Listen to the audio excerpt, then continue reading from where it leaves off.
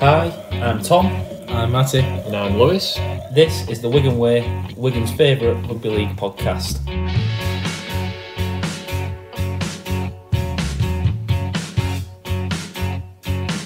He'll put you in his trap, 'cause he's a union man.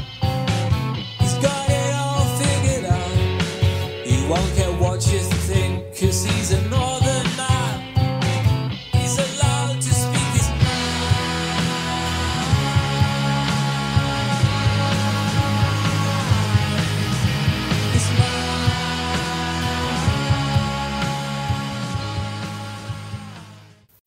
Thank you for joining us again on the Wigan Way. It's the end of round 5 and we're still 100% win record this year in competitive games. We won't include the friendlies. But lads, how are we doing? Lewis, how you doing, mate? Yeah, all good, all good. It's been a good week. How about you? Not too bad. Got to get through with watching Wigan winning game after game. It's going well. Matty, how you doing, mate? Never gets boring, does it? No. You know, it's like that game against Salford was 12 months, wasn't it, since the first podcast? Yeah. As we drove down, I got a notification saying it's your 1 year anniversary. We did plenty winning in that year. Yeah, 1 year anniversary of the Wigan Way. We didn't even have a great start to that year when you think about it. No. Really, we went through a couple of spells where we struggled, and to consider the start that we've had, and I don't want to sound funny, but how we traditionally get better as the season goes on. Well, yeah. And the top sides do. The top sides try and peak around the playoffs. I think that's the aim.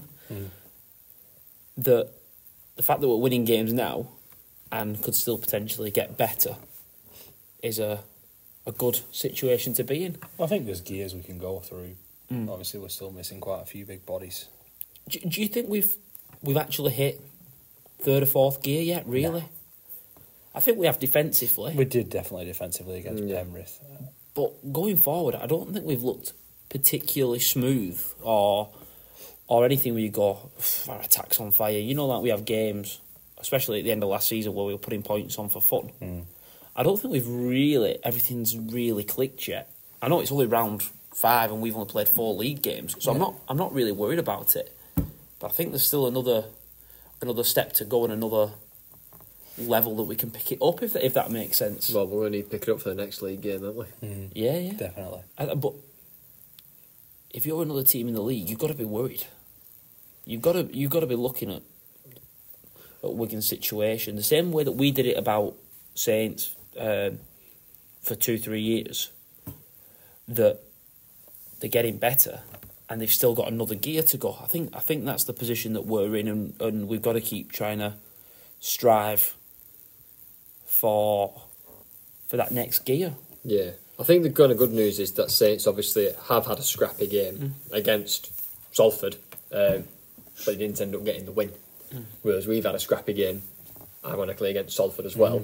But we've managed to see it through and win, even though we weren't at our best. So that's the good news. Like, we haven't found that gear, you're right, yet, but we're still finding ways to just win games. That's what great teams do. They found a way to get 2 points even when they're not playing well.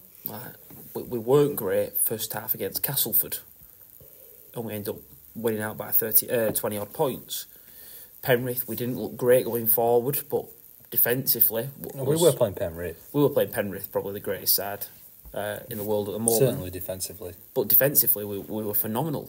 Everyone talks about how well Salford played and that they should have beat us. They only conceded we only conceded 2 tries. I don't get that. We only conceded two points, and we didn't play well and still win the game by 10 points. I think that's just... Yeah, I'm not sure in that first half we could have played any worse than we did. And we went into half-time 4-0 up. Yeah. So the rhetoric that Salford deserved the win, it's just not true, is it? It was very thingy, I thought. It was very... and I get why, because obviously when you watch it on TV, the commentators, the pundits, they need to build it up. It's going to go, it's a rubbish game, this, for anybody watching it, are they? But they kept saying it was a good game. I thought it was a close game. I didn't necessarily think it was. It was good until it come down to the end. It was in the last, 9 minutes when Wigan won in that respect. But I mean, the actual standard, it was very scrappy. A lot of errors, a lot of stop-start, because a lot of penalties were being conceded by both teams. But it was bad conditions. The story of the game was good. I don't think particularly the quality of either side was... Yeah, the rugby wasn't necessarily the best thing. We've seen better rugby games than that. So let's talk about it. Obviously, we win this game 22 points to 12. Yeah, well, I thought we won it, and I was pleased that we won it when I was at the ground. But then, when I was reading Twitter and BBC, I was disappointed to hear that we should have lost. Yeah. Well, that doesn't really matter, but yeah, I was really disappointed to read that Wigan didn't deserve the win. I don't know where this thing comes from. We didn't deserve to win. Well, Wigan never deserve anything. No. Because, we've ruined a lot of childhood, let's be honest. Yeah. And Saints will get this as well in a few years. We've ruined a lot of childhoods, and there's a lot of bitter people. Whenever Wigan get a win, they don't deserve it. Think about it. We beat Cass because of that red card, which isn't true. We beat Penrith because of the ref's decision, which isn't true. We beat London because anyone can beat London. Well, that bit is true, actually. But, we didn't deserve to win this game. But we're not title challengers because we conceded 20 points to London. No, that's not what I was getting at. But we haven't deserved to win any game apart from London. But we're Wigan, so we should be beating all these teams. You know what I mean? Yeah. The online rhetoric is... It's like we're the favourites, but they don't want us to be. Exactly. It's like they keep going, Wigan's got a very strong squad, they've invested well, it's young, it could be a dynasty. Deserve to win that game, but you have to win it because you're the favourites. I did really find it interesting. A lot of people from other side of Bill and Chill, should we say, pointing out that they were 20 points to 0 up at this point last week. That was one person, and that's a parody account.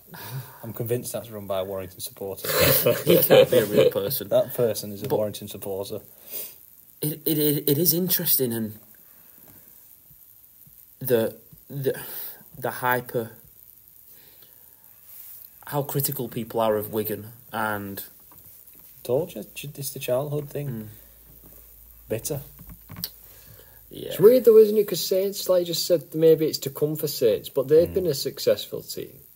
I think it's. I know not as successful as the history that Wigan's got. I don't know. Everyone seems to, when Saints were going, back to back and winning World Club Challenge against Penrith, it was absolutely amazing for the game. It was the greatest thing for English rugby. Sky Sports absolutely love them. Yeah. And Wigan get a bit of success, and it's like you say, a lot of bitterness surrounding it. That'll come for Saints. Yeah, possibly. Yeah, it did a bit for Leeds, didn't it? Yeah, that didn't really stick people around. Hate did it? Leeds stuff. I don't think people it sticks hate around. Leeds. I think it's a generational thing. There'll be a group in 5-10 years that everything Saints do will be the worst. It's us, isn't it? It's us, we're the ones who hate St John's. Well, we were the ones that would hate Leeds. No matter what Leeds were doing, we'd always want to beat them. Yeah, even if they were there terrible. was always a thing about beating Leeds, wasn't there? Going ahead in the lane, winning. Yeah. Right, so this game was on obviously Thursday. Wigan win 22 points to 12. Try scorers for Double digit win, comfortable. I know, not even out of second gear. But tries for Salford from Tim Laffey and Sam Stone. Obviously, Sneyd kicking 2 goals. We'll talk about his disaster class. Well, man of the match performance apparently, and this is why I hate when they pick man of the match before the end of the game. He had 3 try assists, didn't he? He had a really good game until the end. 3 try assists and a poor attempt on Bevan French. Yeah. But try scorers for Wigan, French, Wardle, Miskey and Marshall. Yeah. And pick 4 players who were going to score. Pick them forward, yeah. But what I do love is Adam Kieran kicked 2 from 2. Harry Smith kicked 1 from 2. Why is it as soon as Harry Smith got off, we scored both our tries near the sticks? They weren't that easy kicks, but I mean they were much easier than the ones Harry tried. Harry's couldn't have got any further to the sideline. It's a joke, honestly. I'd love for someone to do a map of where each kicker takes their attempts from, because it feels like Harry Smith takes 80% of his kicks from the touchline. That's just the way it feels. But the first half, what do you think about your thoughts on that first half of the game? We went in at 4-0 from quite a late Liam Marshall try. What were your thoughts at half time, really, in that? I still thought at half time, and it could go either way. I thought, like I said, it was a bit scrappy. Errors and ill discipline was costing. Obviously, I know you said the conditions were playing a part in that as well. But I thought really kind of for the second half coming out, I thought whoever can be cleanest team, complete iron, not concede. Unfortunately, the penalties could dictate the game. As the kind of squeaky clean side, we'll probably go away with the win. Yeah, I think you're right. I think I was thinking a similar thing. I thought at our time we can't really play as bad as that with the ball. And I want to throw into, we missed quite a lot of tackles, it felt, in that first half. I was surprised that we kept them to 0 in that first half, given how much good ball we gave them, and we missed a few tackles, but they just couldn't execute. And that's why I'm critical of the thinking that Salford deserved the win. They weren't clinical at all. No, they should have been far more clinical. They should have scored several tries when they were down on our end. They could have been 12 points up in that first half. And yeah, we score a nice try off a kick. Well, that's what we're going to do. We've got that. That's option. us all over. In the second half, obviously they did turn it on a bit, and they got a couple of tries off kicks themselves. I'd love to have seen the video ref used for the second try, because I'm not convinced he was onside. But you never know with them ones, do you? Because obviously the French one was offside in the World Club Challenge, and you just never know. They clear a few offsides that look dodgy every week, but he did look like he got there very quick, Ryan, and he didn't check it. The interesting thing for me was that I went down at half time, and when we stood there, Matty, I just had this feeling of, like you said, we couldn't play much worse. We couldn't make as many mistakes. And I didn't have the feeling that they had the legs to stick with us. If we played well in the second half, they didn't have the legs to stick with us. And that endurance, that fitness would eventually kick in. And you did make a good point, though, about when Atkin was on. Well, when Atkin was playing 9. Yeah. They sped up a lot, didn't they? They sped up, and he is normally an impact hooker for them. They put Ryan on to fullback, Riley to halves, Atkin to 9, and it sped them up a bit. I just thought that's interesting, because obviously they were down to just Amir Burra. Yeah. The only 9. The interesting thing for me is they very quick. They could have only done 10 to 15 minutes with Atkin at hooker. They brought Burra back on and took off Dion Cross, I think, and moved Ethan Ryan to the wing and Brealey back to full back and Atkin to 6. And it was just a weird change, just for a 10-minute change. I know they didn't have much options there. And you talk about the squad being depleted and the injuries that they've got. It wasn't very thin. It was very thin to start with. It was very thin to start with. Do you not think they could have started with Ryan at full back? I know you like Ryan. I like Ethan Ryan, but if Brealey's good enough to go in at 6 for 10 to 15 minutes, could he not do 80 minutes there? And that gives you the option of rotating Atkin. Don't forget, we did it this time last year, didn't we? Where we would bring on. Oh, who would we bring on? Cust would go to 9. French would go to full back and field in the halves. Yeah. Pierce Paul would play centre. Pierce Paul would play centre and King onto the wing. That's an enormous shift, and that worked for us until Field got injured and we just had to scrap it. But do you not think that was...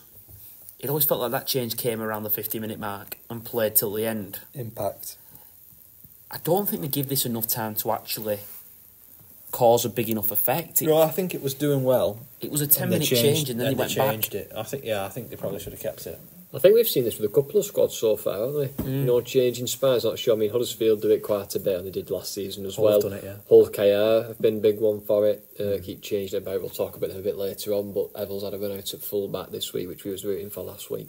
Even Hardaker jumped in at full back for Lee for a spell. Yeah, so a couple of teams, I think, maybe, because it's the early rounds, trying to figure out some maybe different shapes, different styles, and the coach is thinking what suits them, because it's all right running it in training, but you can see how it works on a post, 13 on 13, to see if it works. So. That'd be the thing. It'd be interesting to see if any of these switches change permanently. If you train all week and all your video sessions are Jake Connor's fullback, and then all of a sudden Jake Connor's 6 and somebody else is fullback, it might be something a bit different. Might be a curveball for 20 minutes. Yeah. 20 minutes. I get that, but I have no doubt that people were aware, especially like when Wigan did it last year. If things aren't going right, they might move French to fullback. you're not going to suddenly go, "Oh my God, what's happened here?"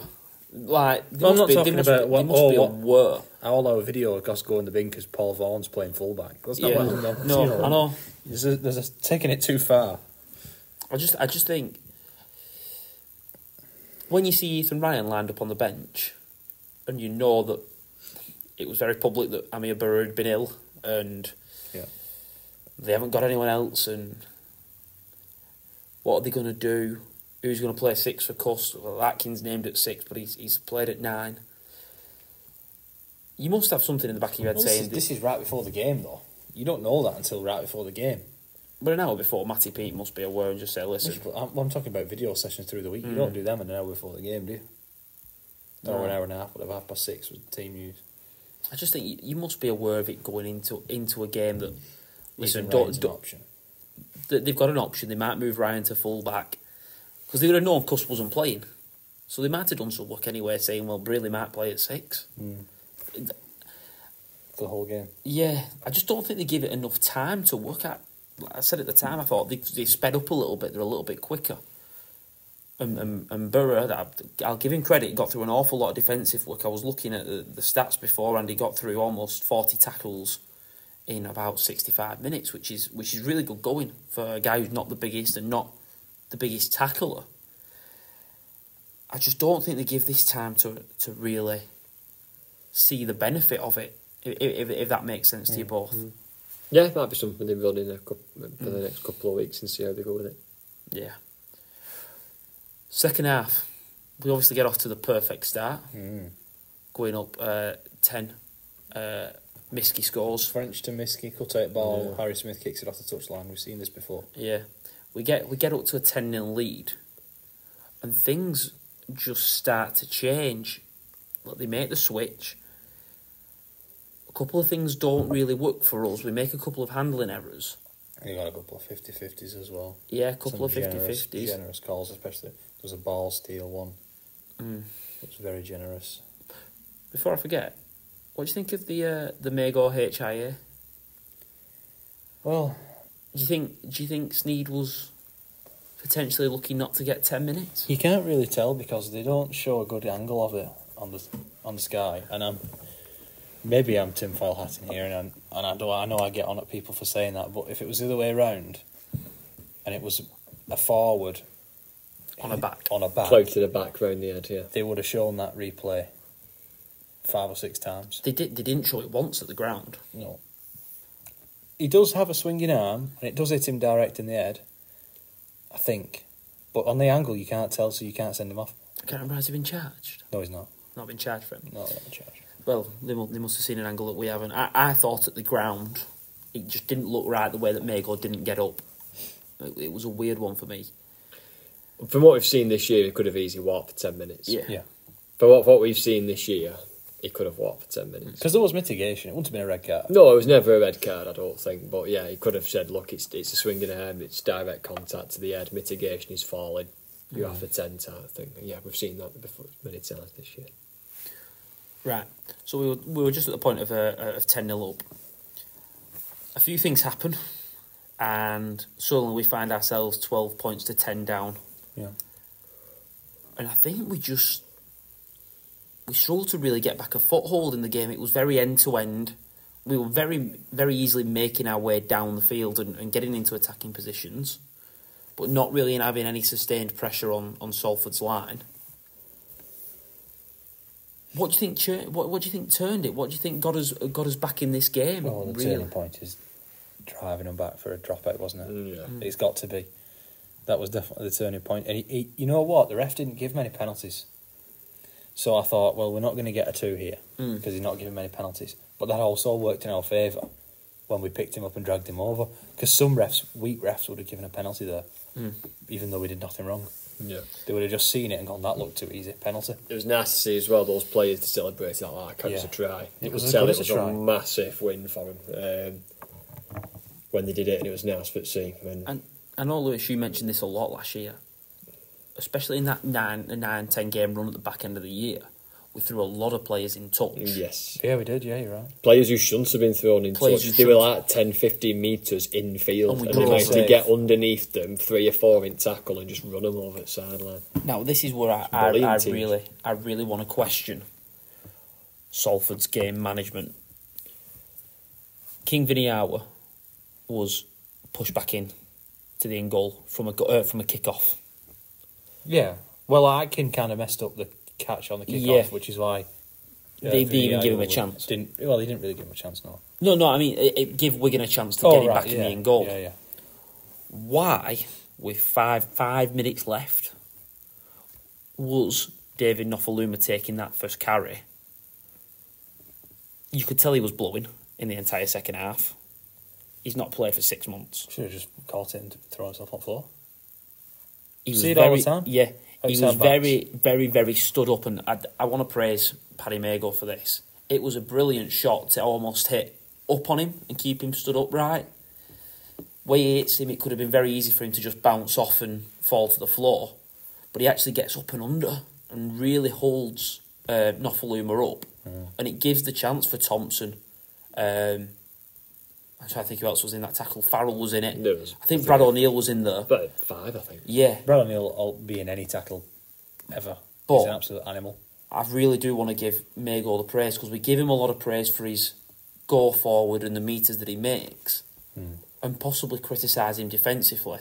We have done that, yeah. But his initial shot just holds Nofaluma up, and he then can't find ground. I think it's been practised in training, that. Like you said there, the 9-10 games back, they've worked on tackle techniques where they're thinking, actually, and they've practised it in the wrestle room or on a field where it's like, right, get underneath them, then 3 or 4 come in, and I want you to keep them up, a bit like in rugby union, I believe you taught to this, because they don't want to find the ground, you want to try and hold them up, so you get underneath them, hold them up, and then drag them and push. And I honestly would not be surprised if it's been a big part of their defensive training. Especially for areas like that, Yeah. in that 10-metre line. We held him up once near the line, and we had a bit of a gang tackle. And you said drag him over the line, and somebody near us went, "Not the try line, bloody hell," you know.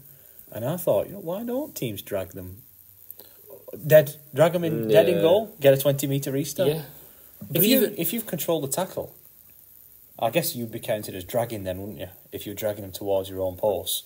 But if it was like when you drag them back for a dropout, if you could do it legally, you could get 20-metre restart there quite easily, and just, especially if it was last tackle. I remember there was a spell a lot of teams would carry the player over into the in goal And then stop. hold them and up. then stop, so they would get a 10 So metre. they would get it at 10 metres, but I think you Unless that's a rule that if you then carry on and take them over the in goal, maybe the ref it's has to dragging shout a held penalty. if they're in goal. They have to shout Yeah. held. I don't know. I don't know, but even that gives you a benefit of you get just 10 seconds to set Yeah, your you get a few defensive seconds, line. yeah. They've got to run back. They've got to reset the play. It's just about that initial contact, and I'm not going to talk here something about that no one's aware of, but we saw it with the reporter Matthew Shaw, but he showed him in the UFC cage at Wigan when he decided to run into Tyler Dupree and Paddy Mago, and he got cleaned out. But the amount of wrestling work that Wigan do, the top teams do. I remember when Melbourne were really, really successful, talking about they employed a referee to come and referee their wrestle sessions, and would that be an illegal move in rugby league? Can you hold people in certain positions? Well, it's very important to practice to wrestle, especially in pre-season. Not important to wrestle 25 Just to fight to 25 blocks back to back because It's- you're late 7 minutes to train. It's Canterbury's doing it now, not Melbourne. Cameron Serraldo back again. But I just think that gives us... I don't care who mentioned it last week. It's still the best story in rugby league It's ever. terrible. It's a terrible Is that better It really than is. Ken Seo Oh, missing no, a game Ken because he Seo. fell in a pothole? Fern a pothole. Those The Catalan balls. chairman's Yeah. bulls. And having to wrestle 25 guys. That was all like the same part of the season as well, wasn't it? It was just a mad moment. Maddest month of rugby league history, You that. just can't write rugby league, can you? But that intensity that we work at to get the goal line dropout, which obviously, does anyone think Mark Sneyd made the right decision going short there? No. Because At that point, I was screaming. So I know you guys were at the game. I couldn't get there. I was watching it on TV. But at that point, obviously Wardle catch it, then they run and score, and I just went, deserve it. I went, you deserve it. You deserve to lose. Well, when he went... Trying to... I know you meant to... Trying to cheat the game. It is trying to cheat the game. When he did it, though, I panicked, because we are notoriously dreadful at getting short kickoffs and short dropouts, and especially our captain is usually terrible at them. And we were bad last year, though, when we had Liam... Kai Pearce. Yeah, but it was straight on top of Liam Farrell's head, and I thought, that's Nenny McDonald and David Knopfler are going to be jumping against Liam Farrell. And I thought, oh no, we've just wasted that amazing piece of defence. But I can see where some people are coming from, saying he should catch it. It's a good kick.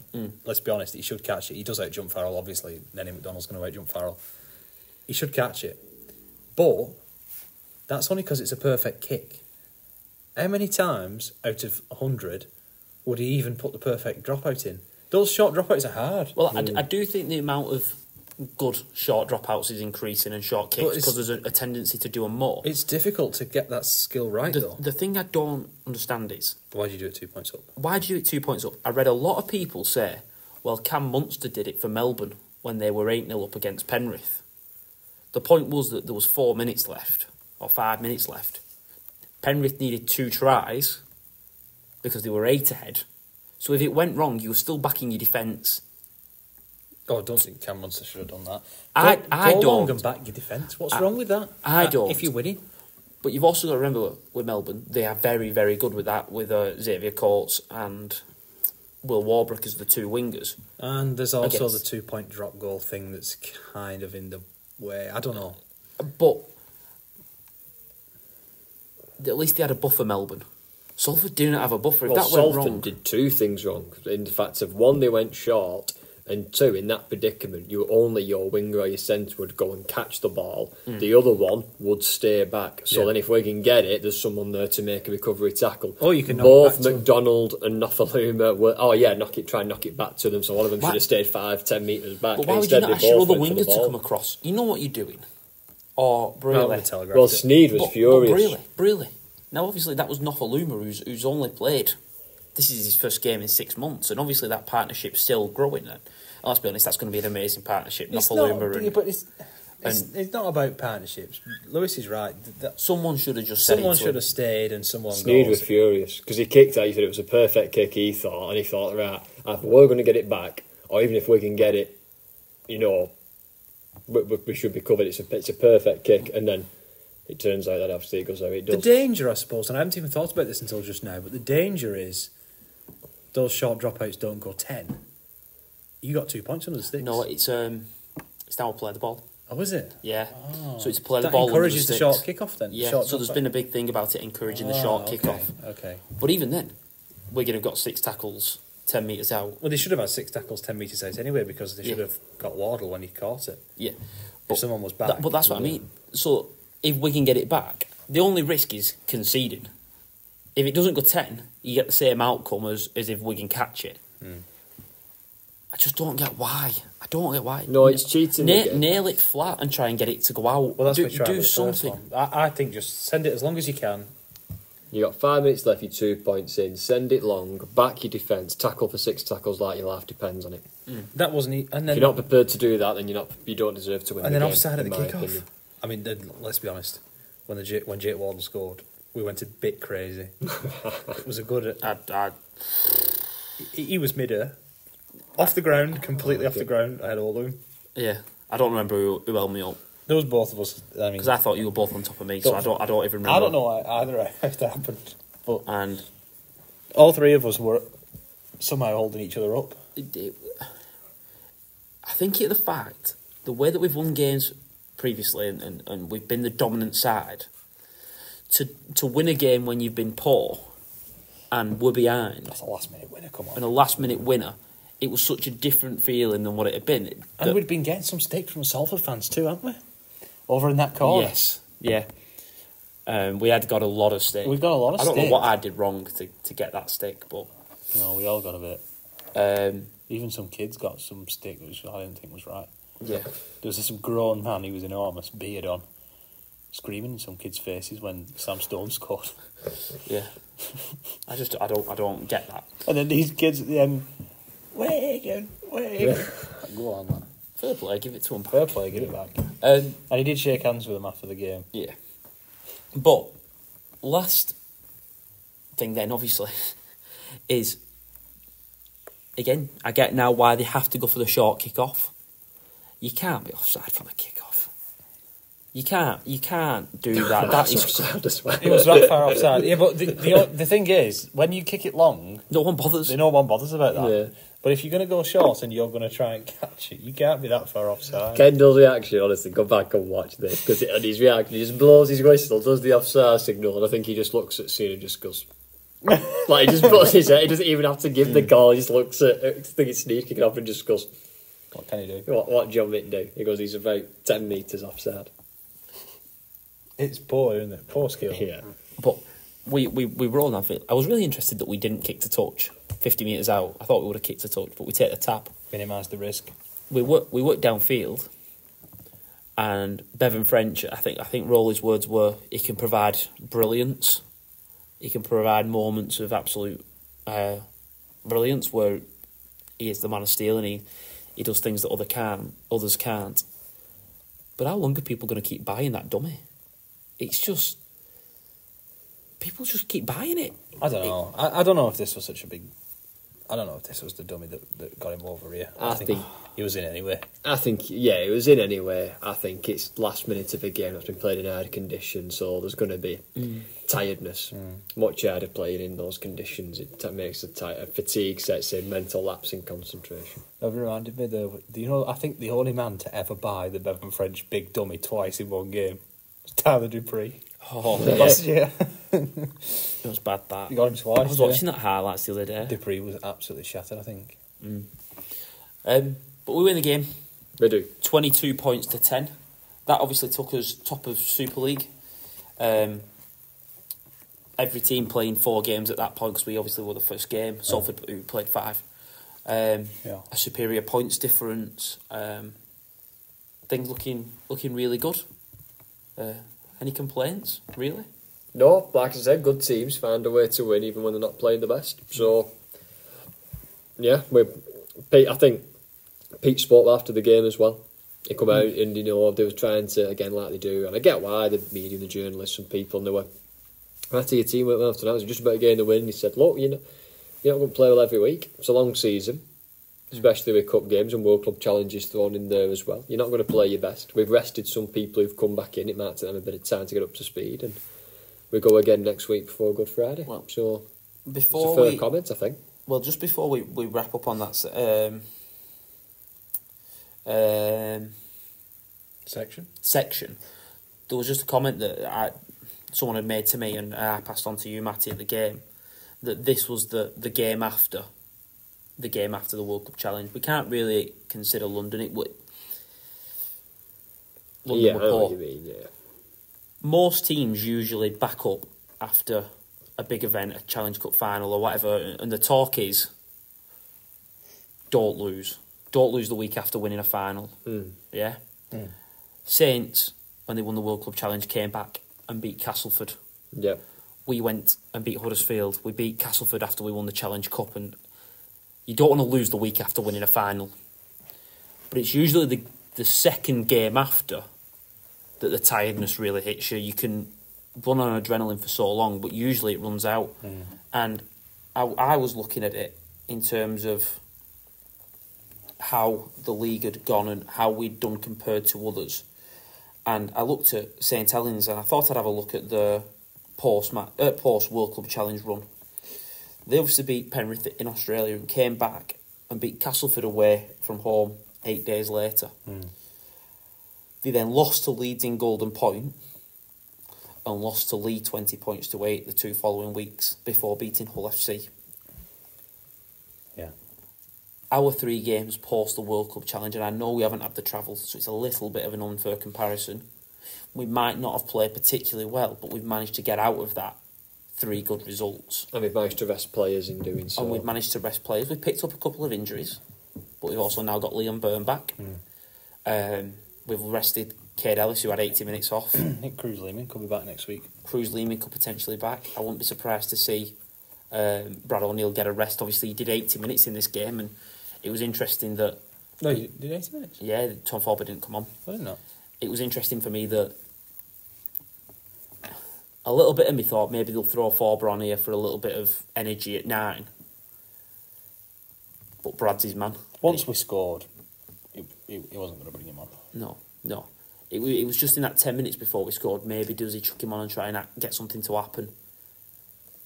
But Brad's his man. When big moments are on, he wants Brad O'Neill on the pitch, and I think that... That says a lot considering he's 21. 21 and played 67 games, is it now? 68 and he games? has won literally every single trophy he could possibly win. Domestically. Can people put some respect on his name now? For his club. That I'm not interested. I know what you're going to talk about, Sam Tompkins and Jamie Jones picking those top 5 nines. I'm not bothered. I'm not. Keep Brad O'Neill under the radar, and we'll keep him, Because he is phenomenal. He is a serious talent, and I think Wigan have got a long-term Wigan player there who could go on to be a great player for the club, and he's already showing that. Right. Any more thoughts on that, lads? No. Right. We'll be back after the break to talk about the rest of Super League. Thank you.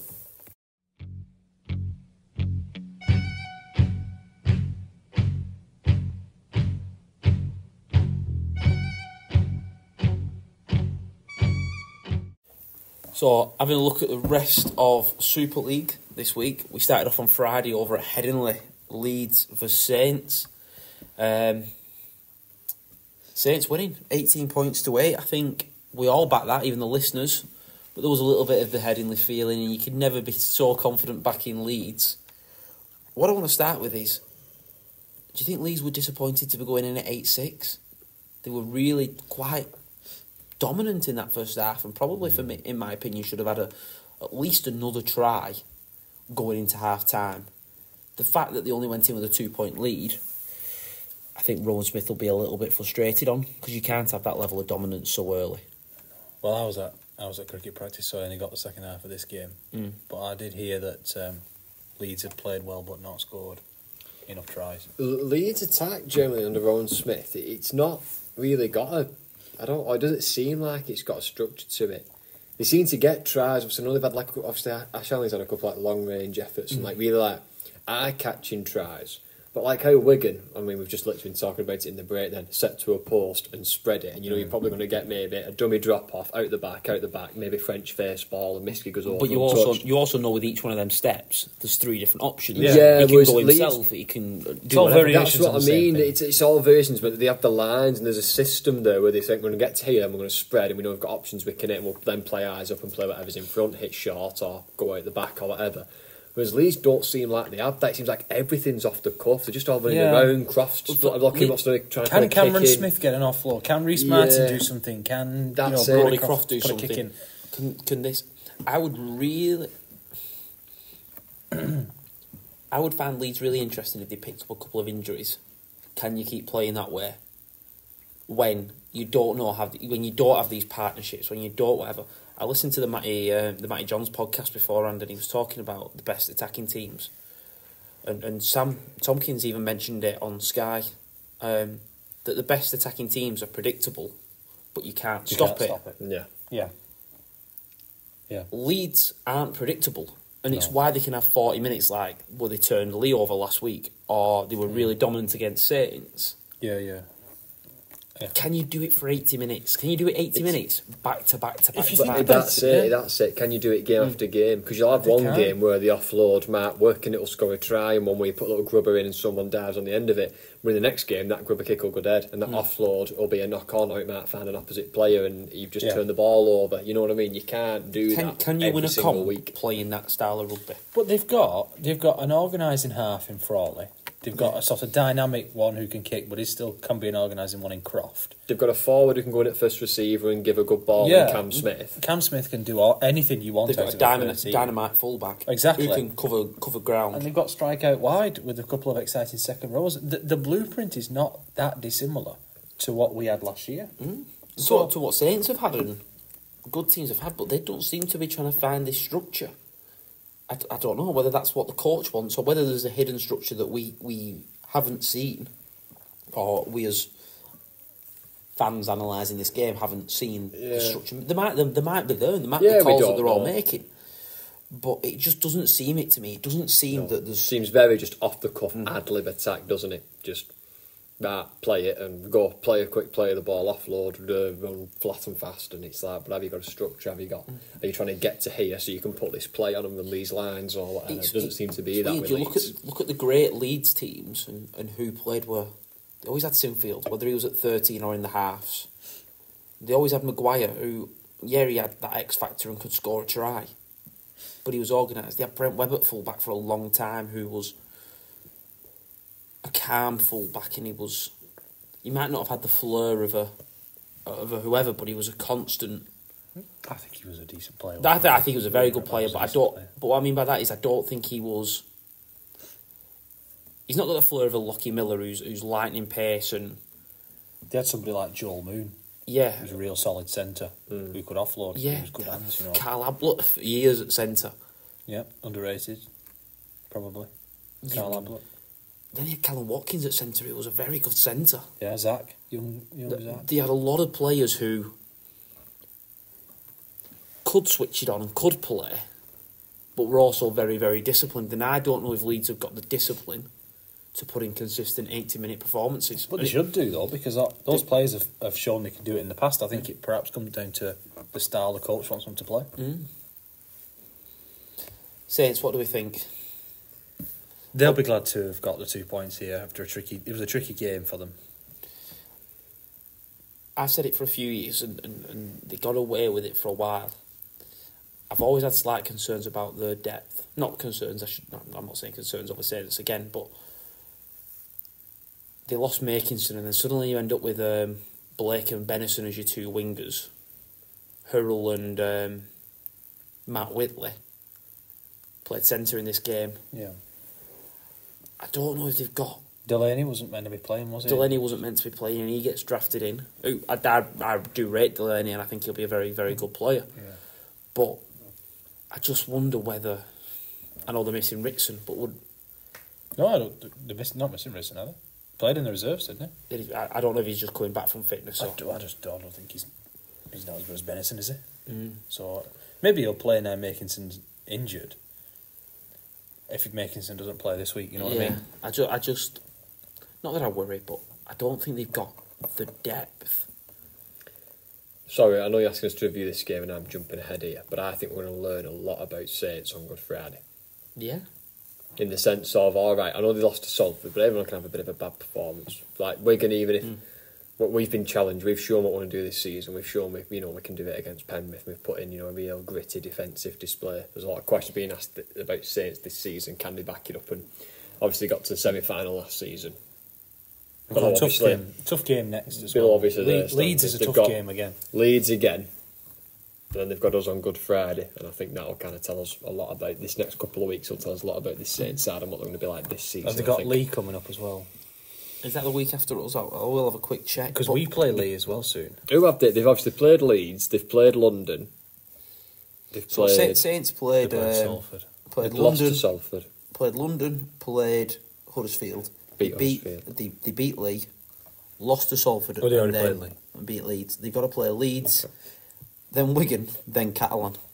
Yeah. Oh, so that's some tough games then. Yeah. We're going to learn a lot about this Saints side over the next couple of weeks, aren't we? It's a good point. Definitely. If they win all them, then you're thinking this is a good team. Yeah. Yeah. But if they drop two of them, especially if one of them's the cup game this week, any questions? Questions start to be asked. Do you think questions are being asked now? No, because no. Just in terms of they've only lost one game. No, I know they've only lost one game. I said to you both, I was very surprised that Benison didn't play a couple of weeks ago. I was very surprised. He's the coach. He sees them more than we do. I just don't know if they know what their best side is. They'll figure it out. They always do. I think more questions have been asked to Saints during a period last season where I think the Saints fans were getting a bit frustrated at a lack of points and a lack of attack.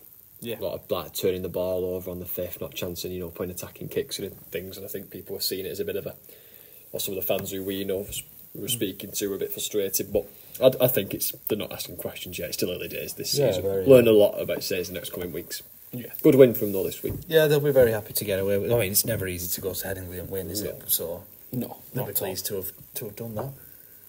Right, shall we move over to Saturday? First of all, in Huddersfield, Hull KR winning 24 points to 12. Super League website is accurate as ever, as the Hull KR completed at 108%. Bloody hell, will it beat us up? Very that. You'll never lose a game if you complete 108%. So what does that mean? They completed all their sets and they also completed 2 of Huddersfield sets. I think Huddersfield might have knocked on and they might have given the ball back and said, like, no, we want you to complete it. 2 tries for Huddersfield in Adam Swift and Kevin Niguama. Connor kicking 2 from the 2. Hull KR, the goal kicking issues still carrying him around a little bit. 2 goals from 5 attempts from Jez Litton. Brian Hall, Jez Litton, Joe Burgess scored and Hiku got 2. But it's centre, Played at centre. I think that was a massive, massive change. Opacek was the one left out. Well, that's where I found it really interesting, because we talked about this at the end of the last episode. So was it, Gilly, Hiku, Hall and Burgess Yeah, give us the back line? Yeah. With Evans at full back. Yeah, we talked about we would probably have kept the same side that ended the last game, and that was involving Opacek on the wing. I don't think Opacek deserved to be dropped. I thought he's been very, very good. Yeah. And he's probably the consistent player of that back 5. He's the one that provides the 7, 8 out of 10 performances every week. Never really stands out, but never really puts in a poor performance. Well, if you don't want to drop Hiku, then he's the only option, because you have to bring you have to bring Burgess in because he's your specialist winger and he's a good winger. You have to bring him in. It's the out-and-out winger, isn't it? That's the thing. You either playing a centre at winger. I mean, what does that say about Burgess if he's the out-and-out winger that you've signed, but you'd rather play centre there? Burgess had to come into this game to play on the wing, but it was just whether you would drop Hiku or Hiku or Opacek or Gilda, one of the centres. I think it's got to still out though, because I was impressed Evans at full back. Yeah, I thought he did a really good. I don't think Hiku gets back there. I think he's sticking centre. The only issue they've now got is obviously they played the Cup this week and Mikey Lewis is out with a HIA. Right. So he won't be available. And Ben Reynolds, who they signed from Featherstone, won't be available because he's cup tied, because the only game he played as captain of Featherstone was in the Challenge Cup, so he's cup tied. So what they're going to have to do is put Evans into the halves and Hiku... Or Jez Litton. Oh yeah, maybe Jez Litton may play in the halves. Can Hiku play in the halves? Do we know? Has he ever done that? I don't think he's ever done that. He's a centre, isn't he? And he had a very good performance at centre. I thought I was... You don't want to change Evans or Hiku now if they've played well in this position. No, keep Evans full back, It keep is amazing. Hiku at centre. Jez Litton can come in and do a job in there. If the rest of your team's the same, you could put one of your young lads in. Yeah. If the rest of your team stays the same... Amazing that playing an NRL centre, he has his best performance at centre. Yeah, and a decent Super League fullback. Has a decent performance at fullback. He's good, Evans. I really rate him. I think he is a bit underrated. What do we I think think he's of lightning quick. I think he's skillful. He can open up a team. Yeah, he's good, isn't he? What do we think of Huddersfield in this game? I wasn't impressed with them at Saints a few weeks ago. No, I wasn't impressed against us. We were slow. Obviously, we played the World Cup Challenge, and was tired. And we still won convincingly, 30 points to 16. They beat Cass. Their fans are getting frustrated, aren't they? They've got to be. A lot of booing ringing out at the John Smith Stadium. They've got to be. And I know we talked about this, and it's probably not fair to talk about it just yet until we talk about the other team mentioning this. But we mentioned Rowan Smith, Ian Watson, and Tony Smith about who was in danger, and we talked about this in our preview episode. Well, they're all still in danger, but I think Rowan is the safest of the 3. Yeah. Yeah, he is. He's got the most credits in the bank, and they've started the best, so he's definitely the safest. My issue with Ian Watson and and Tony Smith is what coaches are available if they do get sacked. You're probably looking at giving an assistant coach somewhere or going. You never know. Unless they swap places and take over the other one. You never know. No, they'll not. But you know what I mean. Like, Watson's had time though. That's the thing as well. He's had his third, fourth season. That's lots of money. Lots of money. Third, fourth season, I think, in charge of Huddersfield now. So he's had time. He's had money. He can't be blaming. This isn't his squad, or that he's going to take time to build processes and things. It's trust the process. Trust the process is not 4 years. It's meant to be 18 months. 18 months, 2 years, and then hit the third season. Everyone talked about with Whitwell. I remember hearing when they brought Matty Peat in that 2024 was the year Wigan were really targeting, and picking up the cup and performing so well that we did at the end of last season was almost a bit of a bonus. Yeah. So the fact that came early in a 3-year process. They always say rebuilds are 3 years at least. Watson must have had. I think Watson must have had longer than 4 now. Think about the team that Pete started with. I often think back to one of my favourite away days. All three of us were on at Wakefield in the Cup. Jayfield hat-trick. Do you remember that? There's a lot of players that played that day that don't play for Wigan anymore. Yeah. Big turnover considering it was 2 years ago. So I do think that you have to have a high turnover. I imagine Watson's first Huddersfield side looks a lot different to his side that he's putting out currently because he's been there a long time. The process has got to be in place. He's got to be performing, and they're not doing for a side that's.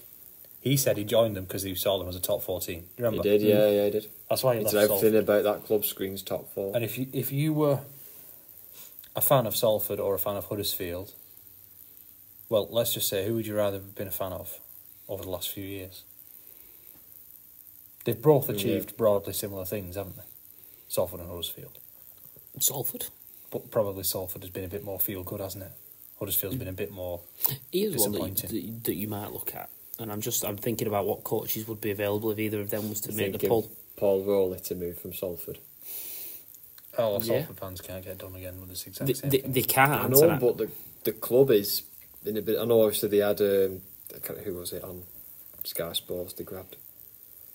There was some kind of person involved. I can't remember what his actual role was, but on Thursday night they pulled him in, and it was someone from Salford who was on about like the funding with the council and things looking in the right direction now. But Paul Rowley has expressed his frustrations at the fact that he can't really build anything at Salford because the situation the club's in. Could he go to somewhere like Huddersfield, or what about Tony Smith there, Hull FC? Yeah. Bit more stable. Yeah. Hull FC especially, big fan base, nice stadium. If he thinks he can,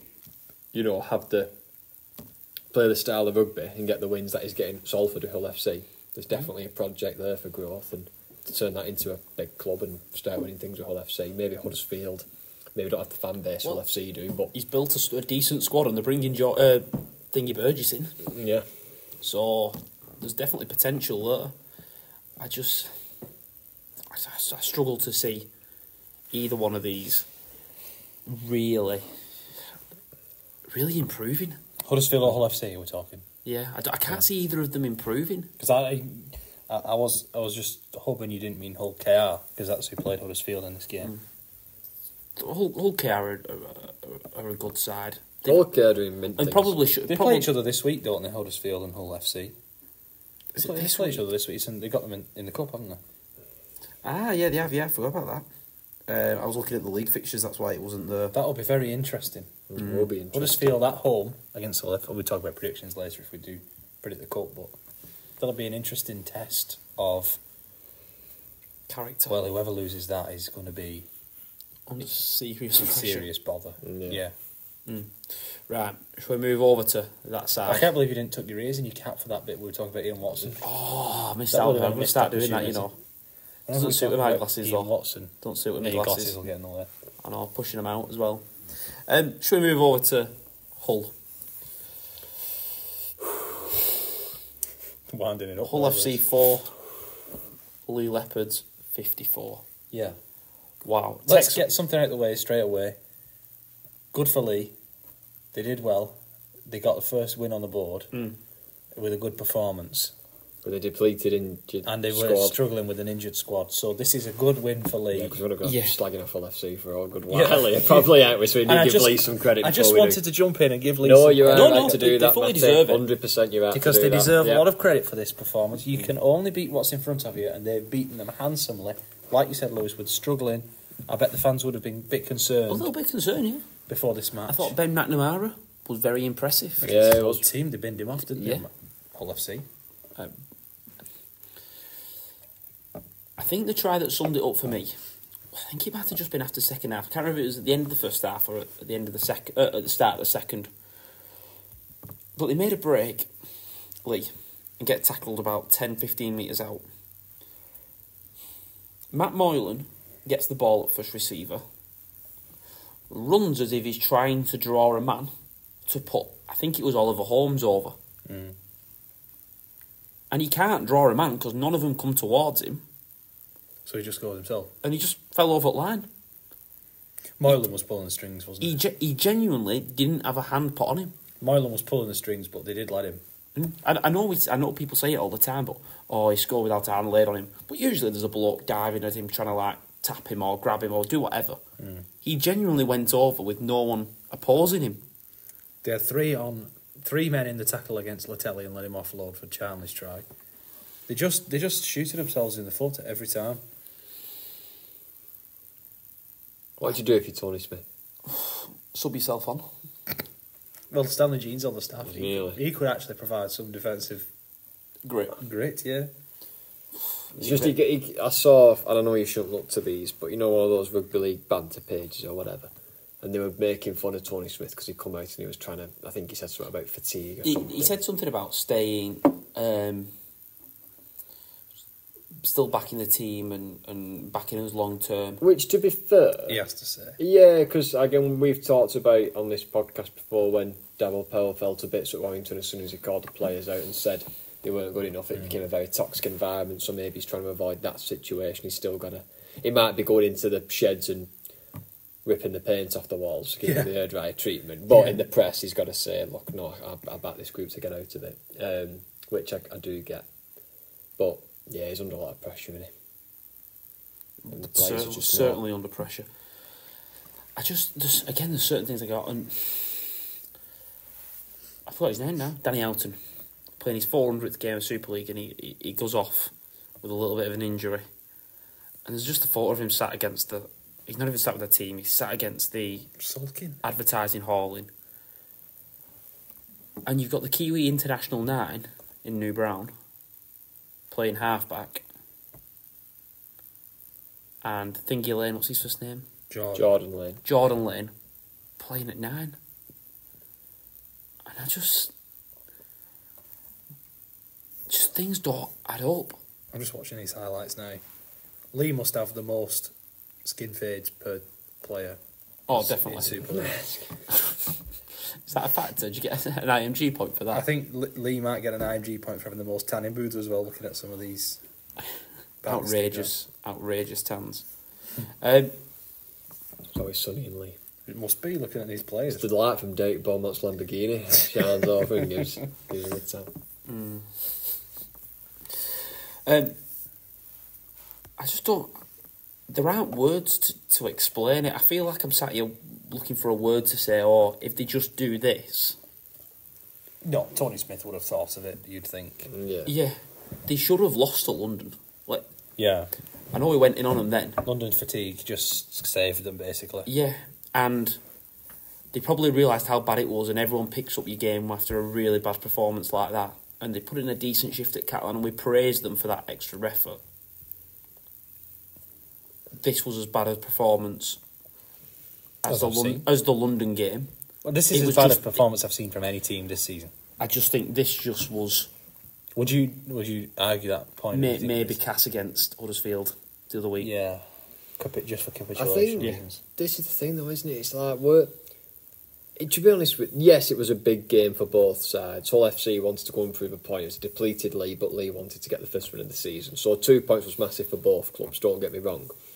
But even if you're Hull, you've had the win against London, so you've got your 2 points. You have won a game so far this season, like Lee before this game didn't.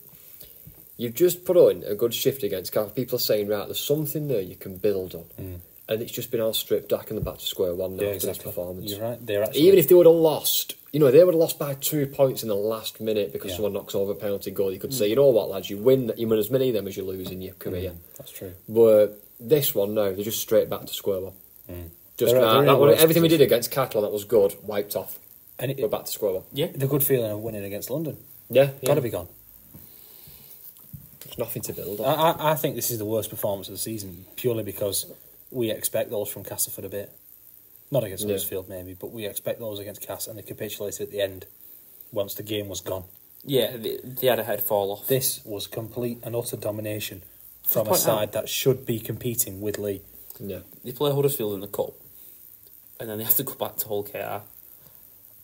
Yeah, it'd be rival round. Yeah, so rival round. Hull KR, yeah. It doesn't get any... I know we joked about it with Cass and London that you can't back any of them, but they've got to play Hull KR, Huddersfield, Saints, Leeds, Warrington. So they play Huddersfield twice in 3 weeks. 3 weeks, and those are the two games where you think they might be able to pick up something. Have a chance. No disrespect to these two clubs, but they've got London and Cass. And apart from that... they play them in back-to-back weeks. Yeah, but apart from that, what I'm saying is that Hull FC are going to find every other game except that, I think, difficult. I mean, we was having a chat before we started recording the before we started recording podcast, pardon me. Cass going to give Hull FC a good game, and I think under the form they're in, you'd probably say, yeah, that's not going to be an easy win for Hull FC. We asked you, didn't we? Who do you think would win on a random Friday night in Hollowell Jones with Liam Moore as the ref? Say, for example, Hull or Cass? And I don't know the answer. We did sit there in silence for a minute. I don't know the answer. Yeah, no, you don't. I don't think there is an answer. And a neutral venue with a neutral referee, big match feel. I don't know who'd win. No. Everywhere else, I think, right, Salford would beat them two teams. They'd beat Huddersfield, but they might lose to it. Yeah. But you generally don't know them two. Just those two teams, they're just. We should be saying Hull FC would wipe the floor with them based on how much they cost the squads. If you're a Hull FC fan or you're a Castleford fan, who do you think's feeling worse at the moment? Because I think the feeling worse is in the Hull camp. I do, probably because they had Cass without trying to. They had a new coach come in. Everyone wasn't expecting. Didn't really do that much in the signings. You know what I mean? There probably wasn't that much optimism. I read about how the pack was going to bully everyone with Franklin Pelle, Herman SAS. Yeah, that's it. There was a lot of talk before the season. Well, we can't wrap this section up without talking about Franklin Pelle getting banned again. The only player who's been banned this week. He's had more red cards than the Pelle. No, he didn't have a red card this time, but he got a 1-match suspension. Don't even know what he did.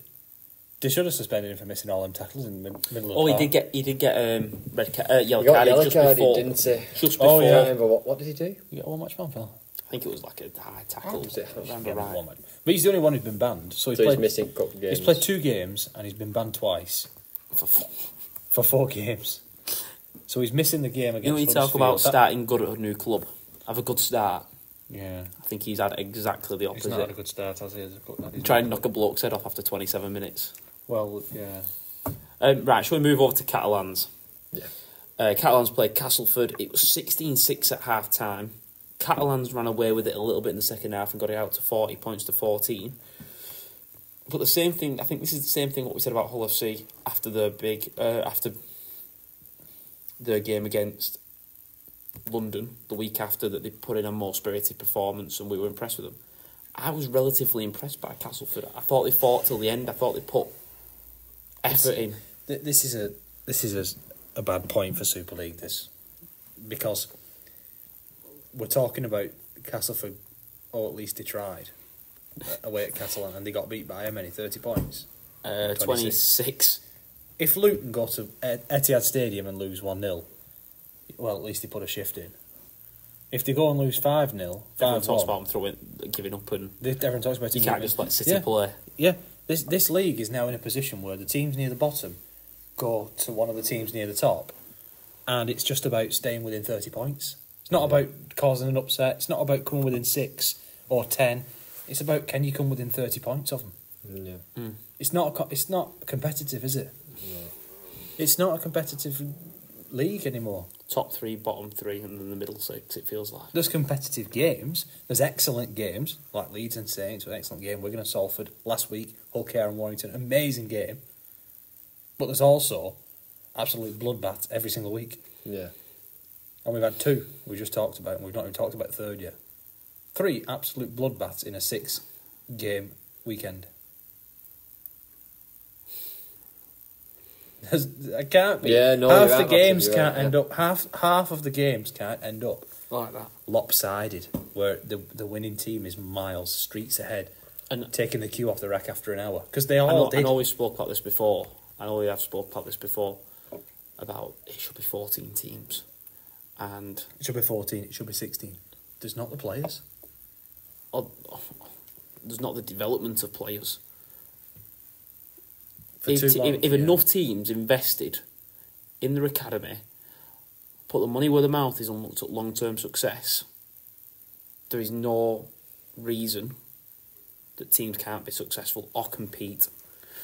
Wigan, we say it every week, Wigan, Saints, Leeds produce the most players. Warrington have upped the game in producing players. Catalan have upped the game in producing players and are getting there. That's why they're at the top.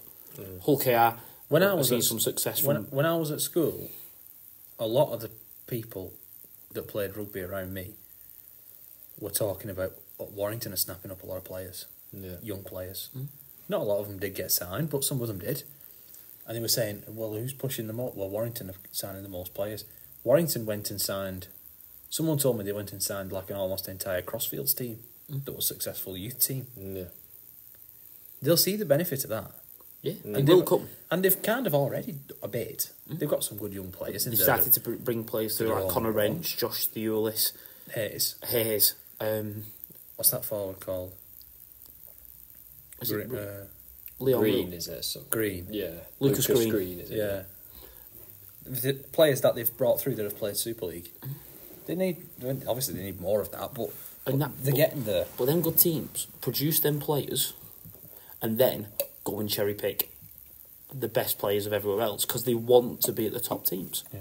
There's a reason, not to pick on Wakefield, they bring through Tom Johnston and then he ends up going to Catalan. They brought in Lewis Murphy, Corey Hall. Wakefield didn't bring Corey Hall through. He came through at Wigan and Leeds. Oh, sorry, I was wrong there. Yeah, Corey Hall was a Leeds product that we sort of stole. I forgot about that. Did we take him at the same time as Morgan Smithies? Might have been around the same time. Might have been the same time. We took 2 of them from York. There's a reason the ones that they do occasionally bring through end up leaving. You need to be bringing... I saw a thing today about what clubs have brought through the most players. Wigan was second. Wigan have played the second most homegrown players. Just this year? Just this year. We've played 11. But if you include... Well, like if you wanted to include Joe Burgess and Oliver Gildart, we're going to be top by a mile. Yeah. The only one who beat us was Hull FC, who've played 12 homegrown players. Yeah. Well, London must have played a lot as well. I can't remember where they were in the list, and I'll have a look for it in a second. Lee have only got 1 in their whole squad. Frankie Holton. And if Lee want to continue to be successful, they're going to have to put the money into that. I think they are doing. But I remember, like you mentioned about being in school, I remember saying to you at 6 when we were, must have been 9 years ago, and Salford had started to build. Why are they not going to Wigan's academy and every kid that doesn't get a contract with Wigan's reserves go and saying come and play at Salford and building that squad up? Well, they should have done that this year. We listened to Adrian Morley. He said something similar happened, didn't it? Salford came around asking, did he want to play for them when he was younger? Yeah, I just think it's the way forward. It's the fundamental thing. And if we want to get a league of 14, 16 players, 14, 16 teams, more clubs need to be producing players. Yeah. Because Wigan, Saints, Leeds, whoever, are only going to have... They can't carry the burden for 12 teams, so they're not going to be able to carry it for 14 or 16. Yeah. The other option is... Because they can only have, an age squad of 25 players, because they can't have too many themselves. get investing in your academies. It's Yeah. simple for me. It really is. Catalans seen the benefit of it. Win 44 points to 14. Yeah, I think It's a good professional Professional job. performance. Yeah. Should win, did win, get the 2 points. And obviously move on to the cup this week. Some nice touches from Morg again. Yeah, Team Good Morg. player in it. Yeah, he's a good He's some player. player. Interesting one I just wanted to say before we move on to the London Warrington game. Jack Broadbent played fullback for Cass. Abdul peppered him a couple of times. Great game to have your first one back. Well, Abdul But- peppers but- everybody, doesn't he? I actually looked at the 13, I saw him, and I didn't think too much at all. He must have had some injuries. But Hooley was on the bench. So that was a really interesting... That's Craig Lingard tinkering a bit, do you think? Yeah, Yeah. I really do like Jack Broadbent. I think he's a He's a talented he's all right, player. bro. I like him. I like him as And a maybe centre. he wants him involved in the game more. So it'd be interesting to see how that develops over the next couple of weeks. Right, let's go down to the capital. 58-4 to Warrington. Hakeem Aloude with the try for London. Yeah. I do like what they're doing with him. Maludi played. they He's know got a he's nice try, yeah. They know he's a threat and giving him early ball to try and do things. They've not necessarily got the talent to beat sides, but get the ball in Maloudi's hands and he can do things. Anyway, tries. One for Stefan Ratchford, a hat-trick for Josh Thewlis, a hat-trick for Matt Duffy, James Thewlis is on the BBC Sport website. 2 for Adam Holroyd and 1 for James Harrison. Ratchford kicking 9 from 10 attempts, I think it was. Big moment for Ratchford, where he broke the record for the longest kicking streak of 40, set by Reece Martin a few years ago. And he broke the record by 1, and then immediately missed his next kick, which is always how it seems to work. Yeah. I think Reece Martin broke the record by 1 and immediately missed his next kick as well. Or maybe he tied it, I can't remember. The worrying thing, 56 missed tackles for London. That's more than one a set. Warrington only completed 33 sets. So it's nearly 2 missed It's tackles. nearly 2 missed tackles every set. They made nearly 1,000 more metres than London. Obviously, it's a very, very big pack that that Warrington carry. And Vaughan, did he get a lot of metres again, do you know? I know Matt Duffy made 240, but a lot of that would have been on that length of the field try. Yeah, he did well, 90 yards, Duffy didn't he? made 240 from 22 carries. Yeah. And 100 of them would have been on Paul one carry. Vaughan made 212 That's ridiculous. in 20 carries. Vaughan's numbers are always ridiculous, considering he doesn't have a length of the field like Duffy. Philbin made 99 metres, which is a bit harsh, round that up to 100. Leon Hayes made 103. Bullock made that's good. 135. That's good. Hayes making 100 metres. Connor Wrench made 99 for 10 carries. That's good as A well. good effort from the centre. Adam Holroyd with 2 tries made 54 metres. And just because it's Sam Powell, Wigan born and bred, just an easy 30 tackles, the most for any Warrington player, doing what he did at Wigan. I thought they were good, Warrington. Yeah. Yeah. It's hard to look too much into it because... Same as we said, it's hard to look Same as into what we it. said, yes, London, but I thought they looked good. They put in an alright performance away at Catalan first game. I went and we both said they were going to be good this year. Lewis, you thought they were going to be even better than I thought they were going to be. But they've started well. Yeah. It's a good situation that Sam Burgess finds himself in at this point. I still think they need to go to the next level. Well, they need sh- to play one of the big boys and win, but they've not played one for a... It's not been fair. It's not their They fault, put a decent no. effort in against Catalan. They've got some big games coming up. Who have they got in the cup? I forgot who they got in the They've cup. got London again. They've got London in the cup. So that's going to be another game for London. Might be another long afternoon for London. Yes. But next week, Warrington have got the next Super League game. They've got Catalans at home. That's going to be a big okay. test for them. So they played Catalan twice in 6 rounds. Well, this is what I wanted to point out. Played us or Saints. Before they played us or Saints or Leeds. Well, Oh, they yes. play Leeds the week after, then Lee. It's because it's rivals round. What do you mean rivals? Warrington's rival is Catalan. According to Super League. Okay, fine. But it's actually the same for Wigan, where... Let me just check this right, so I get it right. I don't want to... We play Say Huddersfield anything wrong. soon. We Again, I think. play Saints League, then we play Cass again, Oh, then we play at home or away? at home. We then play KR and Catalans and Huddersfield again, and Salford again, before we played Warrington before we played Hull FC, before we played Leeds. Why can't you just do half the season? There's a reason. I don't know the reason. Every Premier League team plays the other 19 before they repeat, unless there's a postponement for something or the other. You can't play London. It just skews the league when you're looking at it midweek and you're going, well, they've played London 3 times, but we've not played them once. How can you judge that? I just think it's completely unfair. Right, so this was the 5th round of Super League, and if you followed us on Twitter, we've actually started to do what we've considered the power rankings. Matty, do you want to just give us an explanation of what the power rankings are for those that don't know? Well, yeah, it's an NFL thing, I think, that then came into the NRL and the AFL, and which is where I've sort of captured it. Even though I do like the NFL, I don't follow all the media around it. Whereas the NRL 360 and the AFL 360, I like both of them shows. It's meant to be a ladder, as they call it, or a league table of where you think teams are right now that doesn't take into account who you've played and who you've not played. So what Tom was just talking about, if you played London twice, you don't get quite as much credit as if you've beaten Saints. So the way it's supposed to work is it's a league table, like I said, of who would beat who at a given moment in a neutral venue. So on any given day. Just to say, like, we did this at the start of the season, and Wigan were ranked number 1 after. Well, we winning just the grand based it final. off our pre-season rankings from our pre-season Yep. special, where we predicted the teams to finish, and then after one game, we shuffled a few around, and then we're going to do it every month. Yeah. So we've seen now 5 games roughly of every team. Yeah. Including the Penrith game, and we've seen four games from Lee, but we'll make do with that. So we've seen 5 games from each team. Let's see where we're at. Who would beat who, do we think, in a game tomorrow?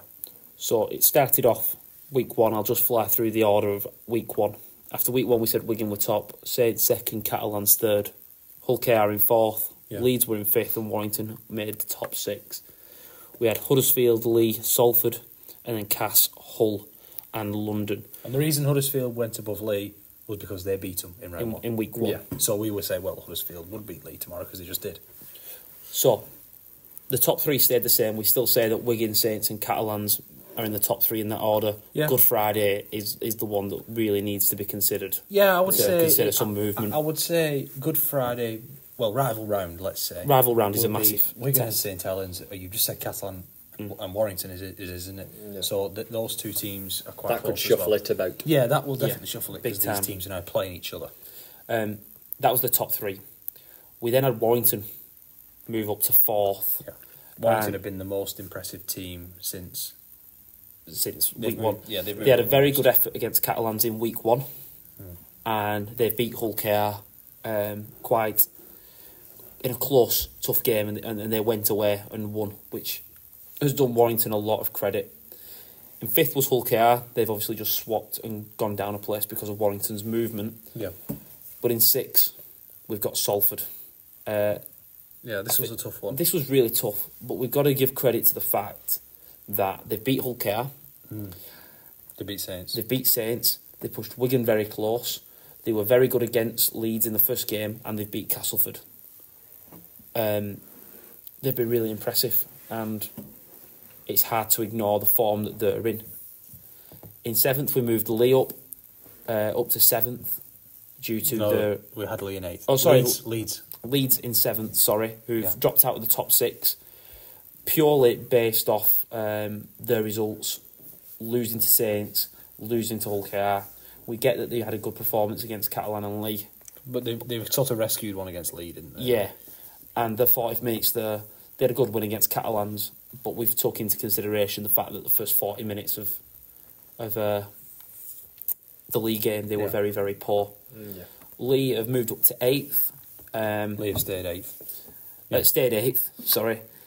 Yes, they lost to Huddersfield first game, but they've played some really, really tough games. Yeah. Losing to Saints, losing to Leeds, and then a very, very dominant win against Hull FC. If we were doing it last week, we might have dropped them, but we were impressed this week, so we've kept them at 8th. Yeah. That makes sense. We're not going to put them above Leeds or Salford, but we're keeping them. In 9th, Huddersfield, they've dropped down. Yes, they won the first game against Lee, They were very, very poor again, a 28-0 loss against Saints. I was not impressed with them in the defeat against us, who were fatigued, should we say, from the Penrith game. They beat Castleford. We can't really take too much of a look at the Castleford result. And then losing to Hull KR. They're probably in that section of teams where they'll beat all the bad teams and lose to all the good teams. Yeah. That's what I think they'll do. Yeah, I can't disagree. In there with Lee, and yeah, I think that's where they'll be so far. Yeah, this is where we then had a little bit of a change. Hull moved from 11th to 10th, purely based off the London win. This was really, really difficult, and we actually sat in silence for about 5 minutes trying to work this out, mainly based off the fact that, I don't know about you two, I would back Hull over Cass purely because of the pack. I think the pack's a little bit more dominant, a bit bigger. Yeah. Probably more star played with Texai as well in there, and you've got a bit of quality who could win in the tight game, maybe. Cass dropped down to 11th. For Cass to win that game, it'd have to be, you'd feel, the one game you could see them winning, bad conditions, they get some 50-50s, the ball bounces their way. At Castleford, small pitch. Yeah. And then rounding up the 12 was London. It would have been really interesting if London had beat Hull FC, how that would have affected the rankings. Yeah. Oh, yeah. Because they may have jumped up. I don't think so, the way the ship points the last 2 weeks, I think. Yeah. Yeah. But that rounds off the power rankings. Just to summarise, it's Wigan, Saints, Catalans, Wire make up the top 4. KR and Salford sneak in at 6. Leeds just miss out. Lee and Huddersfield are 8th and 9th, and the bottom 3 is Hull, Cass, London. It'd be really, we'd really like you to get involved and give us your feedback. Who do you think? Would you change anything in that? Do you think anyone deserves to be higher or lower? Move up or down? Yeah. But I want a reason. Reasons why. Yeah, you have to give a reason. You have to tell us who you're moving down. Why? And what changes you're making. You can't just say Salford should be higher. Hull KR are too low send. Yeah, That's not good enough. I want to know who's coming down in that rankings to allow that movement. But that wraps up Super League. Yeah. We'll be back really shortly, so should I say, to talk about probably the greatest match-winning try ever. See you shortly.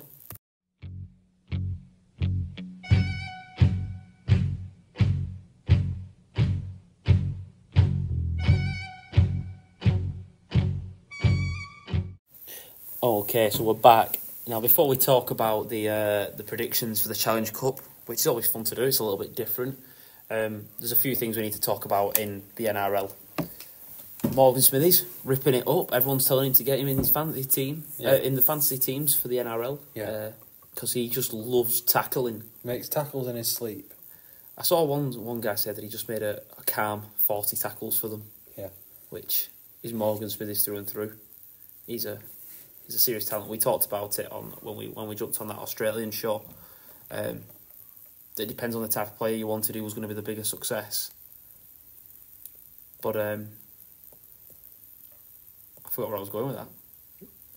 I don't know either. Oh, Morgan Smithies? Morgan Smithies.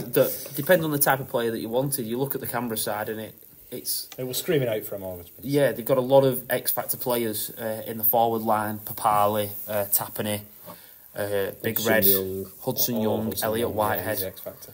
And if you wanted an active player, it might just be a little bit too crazy. The fact that they've got a workhorse in there in Morgan Smithies who's playing 80 minutes, making tackles, doing the hard stuff, made another 100 metres. I think the Raiders fans are going to love him. Yeah, they'll love him. I think they already do. Old boots. Oh, yeah. Yeah. Tough as a $2 steak. Another guy that we should mention, Kai Pearce-Paul, was promoted to the starting 13. He started left second row. Lost in Golden Point. Disappointing. Cowboys have got 2 wins now. Disappointing, but... Cowboys have got 2 wins. What else has happened? So the Raiders have got 2 wins. That was worth saying. Yeah. What else has happened? The Panthers won. Penrith won the first game against the Eels. That was a good game. Can we talk about a certain try? I suppose we've got to do it at some point, haven't we? Melbourne are now 2 from 2. The Wires, who obviously played Melbourne, have lost 2 from 2. Yeah. But what a try that is. The Xavier Coates match-winning try. I felt bad for the Warriors because they fought so valiantly to get back into the game and to be leading. But what a try to win the game. That is unbelievable. He jumped from about 5 metres out. Jumps from 5-6 metres out, about 6 feet into the air. He's defending against a very, very good winger defensively in Dallin. Your mate Lionel. Lionel was defending. But very, very good defensively. There is absolutely nothing you can do when someone pulls that out to win a game. This is better than Blake Ferguson's. And Yeah. do you know why it's better than Blake Ferguson's? Because Blake Ferguson's was a forward pass and he got called back anyway, and he'd already done a backflip. This one, he didn't need a backflip because it wasn't a forward pass. He was given. I even like the work the centre did to get him into space. Yeah, Remus Smith does really, really well just to hold up the winger. It's What probably... a try. What a try. What a try. Go and Beyond watch it. repeat. I've watched it 10, 15 times on Beyond repeat. yeah. Did you think for a second that his hand had touched the ground? Because when I saw the was replay thinking, from the yeah. other side, I thought, oh no, he's not ruined this, has he? It was close. No, brilliant finish. What else happened? Dom Young scored his first try of the season. He can move, that kid. He scored for the Roosters. Yeah, he scored for the Roosters. He can really shift. Teddy's quick, Not so much but- Dom. but he gets into space and normally he'd back himself, but he just offloads, just sees Dom That's Young. good, because I really wanted Dom Young to do well after he's Yeah. been able to make himself a star at the nights, and you think sometimes some people move clubs and it doesn't work out for them, so I am glad. Yeah. And I was Played off for worried Dom after he Young. picked He's that got his injury up first He early got an on. injury. I mean, All for the first of many for Dom the Young. thought of Dom Young, I've seen the way Dom Young plays and the way Herbie Farnworth plays, just gets me so excited for England. Yeah. If you can get England playing meaningful test matches, which is another point that we're not going to go into again, them two, Jake Wardle, will be some 3/4 line England up. The other side, Tom Johnson Take on your the pick other on wing. the other side. Tom Johnston, Tommy Marshall. Wilkinson, Marshall. Davis. Yeah, take your pick. Matty Ashton.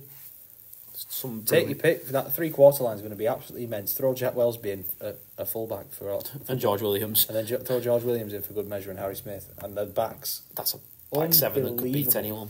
We've always been decent in the forwards, England. And been able to hold our own tough. Yeah, now we're decent in the backs. If them back seven play, that's a strong back seven. Yeah. One game I do want to mention, the Finns Oh yeah, they won. get the first win. The Hammer, I was critical of him, but he gets a hat He trick. was great. He was He was fantastic. great. Oh, did he score a hat trick? He scored a hat trick. Yeah, his last try was a bit soft, really. Yeah. But another video that's done the rounds. Go on, Lewis. Got to talk about it. So it is not seen this. Benji's brother, Marshall King, Yeah, the Jerry nine Marshall for the Dolphins, bravely charges down a kick that comes off. Whose boot is it? It comes off. Ben Hunt. Is it Ben Hunt? Was he playing Ben the? Hunt. Was he playing the Dragon? Yeah. The Yeah, Dragons, yeah. So it comes off Ben Hunt's boot. Who we know can kick a ball, and he smacks it. You got to remember, he sets it up for one of them massive spiral. Oh, it's balls. going. He's not trying to chip over the top. not chip and It's not a chase. chip and chase. It's a proper. I'm trying to get this as far as I can downfield. He's about as close as we are now. It's point blank range, and it smacks Marshall King straight in the chops. And he weren't seeing stars; he was seeing galaxies. It was gone, and I mean, it was. His eyes in the back of his head. He fell to his knees and It's the Hunt, fact that bless Ben him. Hunt, Ben holds He him. cuddles him. He cuddles him. He just goes, "I'm sorry. Are you there? Are you alive? Like, have I killed you?" Because it's He just passed the HIA. Over here, Ben Hunt would have got 10 minutes for that. Direct contact to the head. He smacked this There's no ball mitigation, and though. it just hit him in the face, and he was gone. And Ben Hunt For just Marshall cuddled King, him. for Marshall King and to just have made passed his sure it was HIA, okay. there, his initial answers must have been terrible. But They asked to him get maths back on, something. to get back Terrible on, maths. to get back on and score. He scored, yeah. He scored. Yeah, fair play. But honestly, oh my word. I tell you it what, was he better not be suing the NRL in 40 years' time. I can see it now already. Oh, goodness, that was such a silly moment. Sometimes rugby's just dead silly. Yeah. And that was a time getting I beaten do in love the that they face. call it the Falcon. The Falcon, yeah. It could have only been better if it had gone towards like No, if they'd have scored. the off try it. line and Yeah, they'd if scored. they'd scored try. Oh, it would have been brilliant. And the other games that we've not mentioned, sorry, I should say, obviously Canberra beat West Tigers. Yeah. Manly won 21 points to 14. Yeah, Manly got 2 wins now. 2 wins. Yeah, They're looking good at the start. DCE and Luke Brooks is a real partnership. I said last Yeah. week the league needs a strong Manly side. Yeah, you're Turbo, right there. Turbo and You're right. Burbo. They're really... coming together. You said you didn't Phone like. J-Phone You said Burbo. you didn't I like can't stand J-Phone it. Burbo. I can't stand it. I'd heard it too many times. You brought it up today. But here's one. Nico Hines. Is he the best looking man in rugby league? What a question. We're not here to answer that question. The answer's yeah. Just admit it. Oh, Got the surfer long hair. He's got the surfer look. He is a good surfer, actually. he is a very good He's surfer. a good surfer. They beat the Bulldogs 25 Not points. as good as Chad Townsend. He's an excellent surfer. 25 points. Nico Hines has got the hair though. Yeah. It's all in the hair. I just love the fact he was bright pink shorts underneath his match shorts. He's copying his idol, David Fifita. Big Bopper. The Big Bopper. Have you seen the Big Bopper bar? Yeah, I've seen the big I'm one. They impressed snuck with that that. in without telling anybody. That's That, really that good. should have been advertised. That No, This- it was snuck in. They didn't want anyone to find out about the Big Bopper bar. Imagine if David Fifita had been there pulling pints for It's the just first a game. David. It's just a David. What's Fifita. the Big Bopper bar? It's a David Fifita themed bar at Bellevue at Wakefield. I like it, mate. It looks good. They definitely should have had Fifita on though, serving pints. So imagine they just pull the curtain down and David's there. David Fifita, to be fair, seems like the type of dude who would serve pints in a pub named after him. Like, I could see him doing that. He'd be up for the Yeah. crowd. Yeah. Right, should And we jump? he's given a lot to that club, hasn't he? So Yeah. He deserves it. And deserves you know it. what? Deserves They a love bar him. named after him. they love him. He and loves the loves club. them. Yeah, it's a good point. Keep him involved as much as possible. Right. Should we talk about the Challenge Cup? Yeah, We'll start off with us first. Wigan vs Sheffield. yeah. Sheffield Eagles. I don't think they've ever played Sheffield Eagles in my lifetime. I can't remember. Really can't remember. There should be a thing. We're always saying we want more teams in the league and more teams in the cup, so we can play new teams that we never play again. Because it feels like we play Salford 40 times and Hull KR 40 times a year. Good. Play Sheffield Eagles is a new team, new colours, new fans. I just wish it was in Sheffield. I'd love to go and. Yeah, I mean, I'd like it. York away, Sheffield away. Maybe they could look into that when Maybe they draw not. these games. That Featherstone if you get a championship side, it's away. We've done Featherstone away, haven't we? When I was a bit younger, we did Featherstone away. The Big Fella Stadium. Batley away, that'd be good. You know what their stadium's called? I think you have told us this before. Fox's Biscuit The Stadium. Fox's Biscuit Stadium. Right. Got That's when you it. stop with these sponsored names. The totally wicked stadium. The Menderhalls Jungle. Menderhall's Jungle. The, Not Wakefield got a silly one now as well. They've always The had Be Well silly- Support. Be Well Support Stadium. But right. I thought it was still Rocket Mortgages. Right. Should we? Was it Rocket Mortgages who that rumour came out about Luke Gale and they had to fire him off at Leeds because he'd signed it. There was He'd got a something- mortgage with someone other than Leeds Headers. were sponsored by a mortgage Leeds company. was sponsored by Leeds. Oh, I Building forgot about Society, that. and Yeah, and he got a mortgage that Bradford and wasn't- Bigley or something. That wasn't Leeds Building Society. Oh That wow. was a vicious rumour when Rugby League got silly again. Oh, Rugby League just loves it. Right, Wigan Sheffield. I take it we're all back in Yeah. Wigan. Yes. Probably the tie of the round here. Leeds Saints. Again. Leeds Saints again. Lewis, who you going? Ooh, Saints again. Matty, who you going?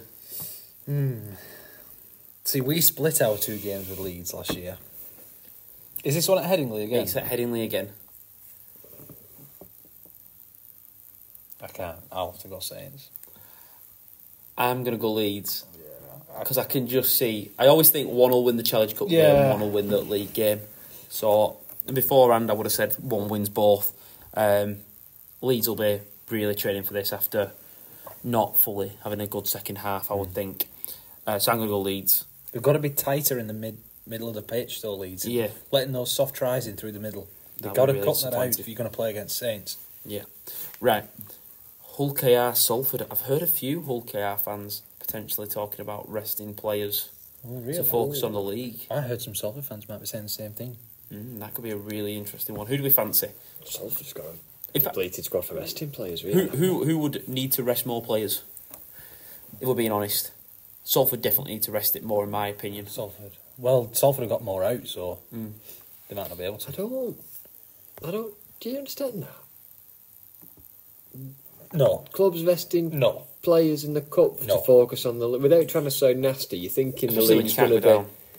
contested by a Wigan Saints, maybe Catalan sneaking in there as your top 3 sides. I'd put Hull KR's chance for top 4. I wouldn't put them anywhere near a grand final. Do you know what I mean? It'd be like, go and have a good cup run. You win 4 games, you win the cup. That's what I mean. I thought they'd prioritise a cup one rather than to focus on the Go and league. have a day out. It's not like that. Especially when you consider one of Leeds and Saints is definitely going to go out. One of Huddersfield Hull FC is definitely going to go out. And Lee have got a tricky tie against Featherstone.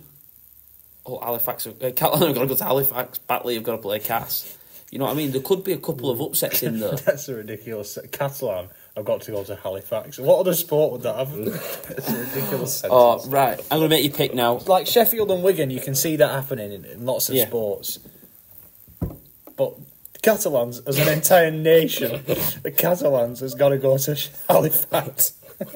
Oh, wow. It's Right. ridiculous. I'm going to make you pick now, lads. I'm going to go Hull KR to beat Salford. Lewis, who are you going? I will go Hull KR as well. I'll go for Salford then. Oh. Well, no, I'll be different. I don't want to all pick the same again. Right. Lee versus Featherstone.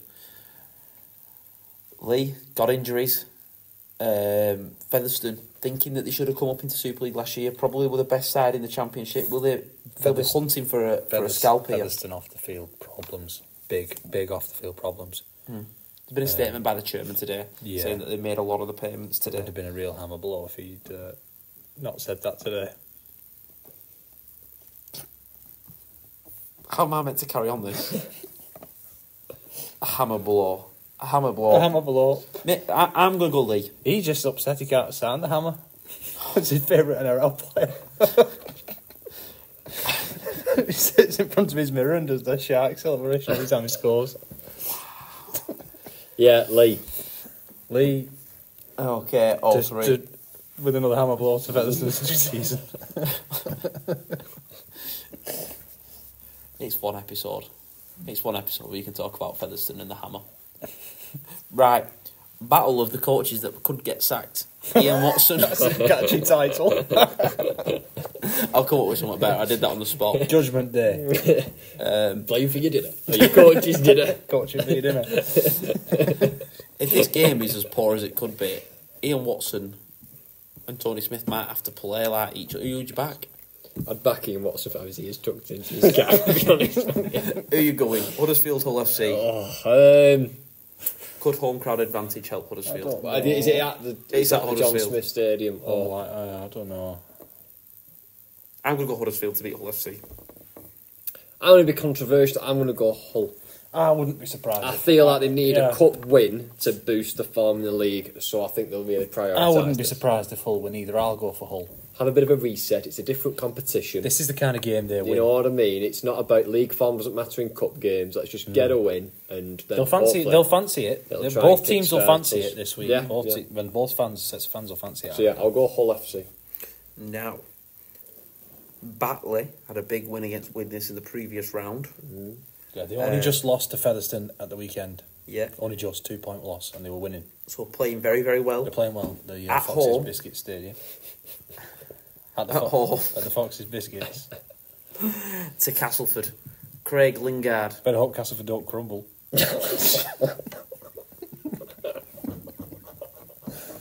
Some biscuit puns, do you reckon this will be like a hobnob and strong and sturdy? I can't even begin to think about the biscuit puns.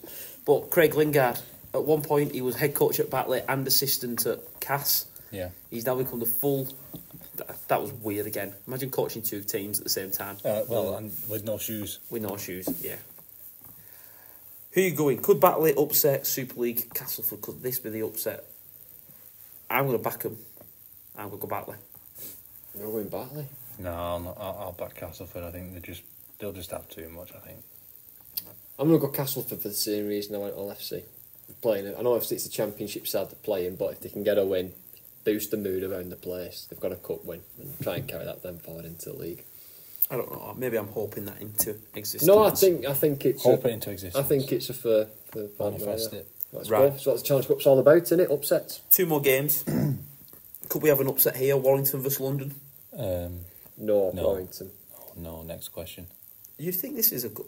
I know it's a really good draw, but you can then rest 3 or 4 players. They'll rest a few players, but not too many. But they managed to rest them the week before, and then they can rest another set of 3 or 4. Because they know they've got London twice in a row. London twice in a row. I think that gives Warrington a really good... They knew boost in the already season. that they had London. Yeah, they knew already that they had London. Especially with Catalans, Leeds and Leith to come in the next 3 weeks. Yeah. I'm going to go Warrington. Yeah. Yeah, I think you got to. Yeah. Now, could there be an upset here? The entire nation, Catalans, play Halifax at Halifax. I know we're joking, but that pitch could get ripped up, really muddy, No. make conditions difficult for Catalans. Any chance? No. I mean, there's a chance. You got to think with all these games, there's a chance there's an upset. But you're not going to predict it, are you? No. You'd be mad to predict Wigan to lose to Sheffield, although it has happened before and it could happen. Well, I'm just looking, and it always tells me the odds. Halifax are currently 16-1, so the bookies don't see them pulling off an upset there. I will with Catalans. You two the same? Yeah. Yeah. Definitely. I think this provides a really tasty situation, really, that it's going to look quite good for the quarterfinals. Well, the big teams have been kept, aside from Leeds and St Helens, the big teams have kind of been kept apart, haven't they? Which usually doesn't happen. Yeah, usually we have Warrington at Warrington. Usually we have Warrington and Leeds to our first two games in any order. And then when we won the Cup in 2022, we beat 4 Super League teams along the way. There was a possibility you could get to semi-final without playing one. Yeah, possibly. I was just thinking, who do you think? Featherstone could get through. Batley at best chance of turning Batley could potentially get through. I think there's options there. Featherstone are a chance, but I think Batley are a best chance at getting an upset. Definitely. Right, that wraps up this episode. Matty Lewis, thank you for joining again this week. It's been another week, another win. I'll just keep winning. Well, that's it, innit? Quite simple, just keep winning. Another mention for the wheelchair final thing, April the 6th. Get your tickets, if there's still some available.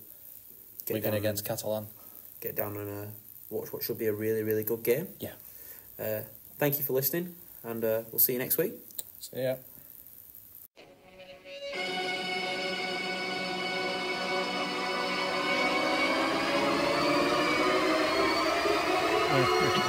Hi, I'm Tom. I'm Matty. And I'm Lewis. This is the Wigan Way, Wigan's favourite rugby league podcast.